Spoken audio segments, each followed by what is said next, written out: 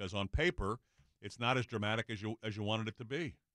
Well, no, it's not a guy who's automatic. It's not a No. guy who's in a rotation. We talked about this though. This is what you had the value in your organization to get was a guy who at best is a fourth or fifth starter. In this case, they got a guy with a little bit of control. They can have him for more than 1 year. Guys after Tommy John surgery can really be very, very good. We've seen it change careers in a very positive way. He's a lefty. There are some things to like, but if he doesn't pitch well, there's nothing to like. Right. It's I don't know much about Marco Gonzales. I can look at his numbers, look at his age. He's under control. That's what they've said.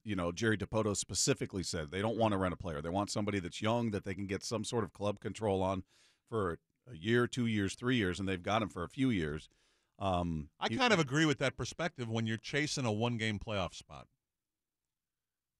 Yeah, you didn't give away your future. No. Listen, O'Neill may turn into a superstar. You have no idea.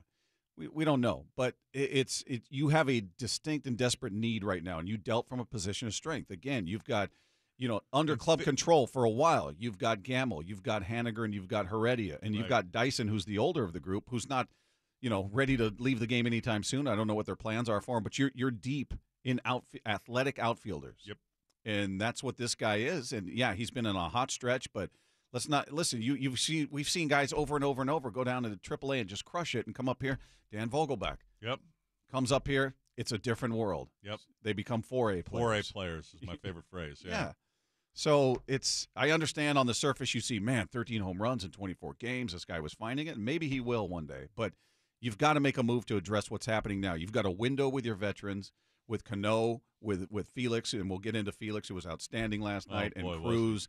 But that window is closing on those guys, right? And yeah, you're surrounding them with some nice young pieces, but if this is the core you're investing in, which you are financially, you got to do something to make it count right now. No argument.